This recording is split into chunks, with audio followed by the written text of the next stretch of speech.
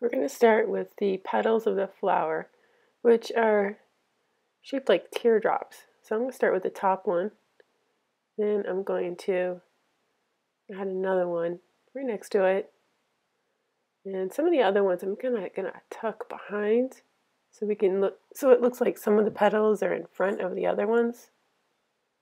Another teardrop. If it's easier for you to turn your paper to draw these shapes, feel free. You don't need to keep your paper still like I am.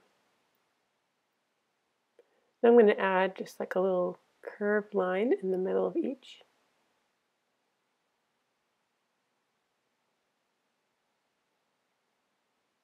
Then I'm going to add these little lines with a dot at the end.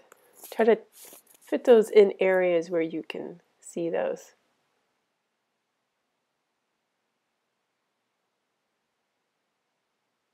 I have about 10.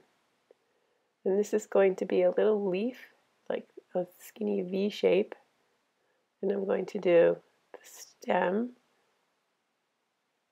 And I'm going to add some leaves, which are sort of that same shape as a petal, but thinner.